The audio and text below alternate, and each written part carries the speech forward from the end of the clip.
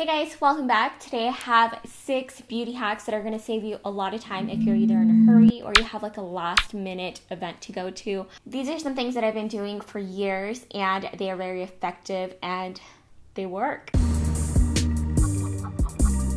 I've been doing this since I was in high school. This applies to dirty hair. I know we're in the age of dry shampoo, but sometimes your hair can only take so much dry shampoo. A quick hack that I have for you is to wash half of your hair. So all I do is I take the top part of my head all the way to where my crown is, and then I clip the bottom part of my hair away from my face and just let the top part loose, and that's the part that I wash. This is gonna cut your time in half in the mornings or just any time that you really have to wash your hair but you're being too lazy. I make sure to focus the shampoo on the roots of my hair to make sure I get all that oil out, rinse it out, and then I focus the hair conditioner only on the tips of the hair. And then I rinse it all off with cold water.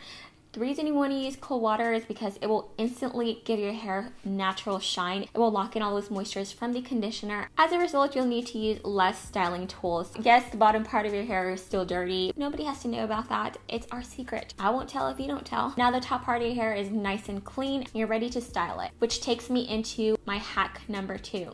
Instead of blow drying your hair and then styling it, try killing 2 birds with 1 stone. I personally like to style my hair as I'm blow drying it. Some people call this round brushing now. In my day, it was called a blowout.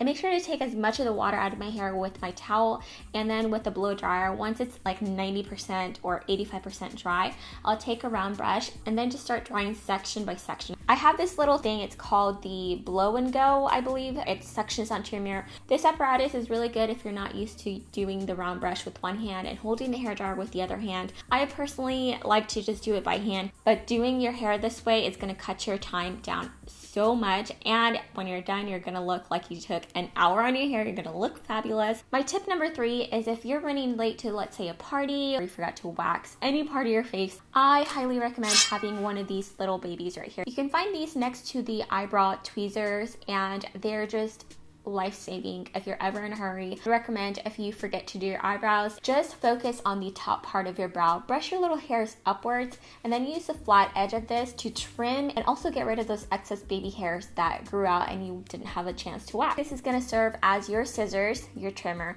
as your wax, getting rid of the excess hair, and it's also going to shape them. And it'll buy you a little bit of time to get your eyebrows professionally done or however you normally get them done. You could also use this for any other part of your face that you forgot to wax, or your lip area or your chin, I don't know, whatever you normally wax or use hair removal for. My tip number 4 is also for those days that you are running short on time and you have a special event to go to, something where you just don't have enough time to get your nails done or paint them. Put some press-on nails on. These are my absolute favorite brand. These are the Kiss brand. That's what I'm currently wearing right now. And you can find these for under $10 at any grocery store or Walgreens or CVS. These particular ones already come with a nail glue, so you just pop them on and you're ready to go. My next tip is to save you time doing your makeup. If you're watching beauty videos on YouTube, chances are you have at least more than one eye brush. A lot of times you have to switch in between brushes to do your eyeshadow. If you have one of these little babies laying around, this is going to save you a lot of time. This is those little net things that you use to like put your hair in a bun. Guys, I never even used this to put my hair in a bun because I couldn't figure it out, but I did find a better use for it. After you're done with one color, you just take it, swirl it on the little donut, and it's gonna remove all of that pigment without you having to use anything wet on the brush or having to let it dry or having to switch brushes. So you can see it totally takes all of the eyeshadow off the brush and it allows you to pick up new product. This works like magic. This is gonna hold you over for one entire look. Definitely still wash and disinfect your brushes. You don't wanna get any bacteria on your eye.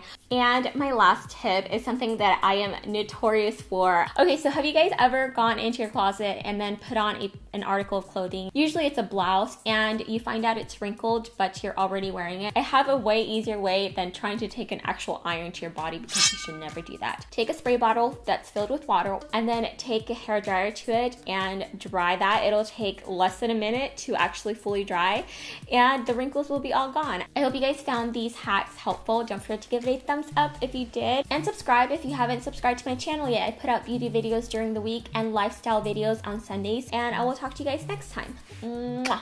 Bye.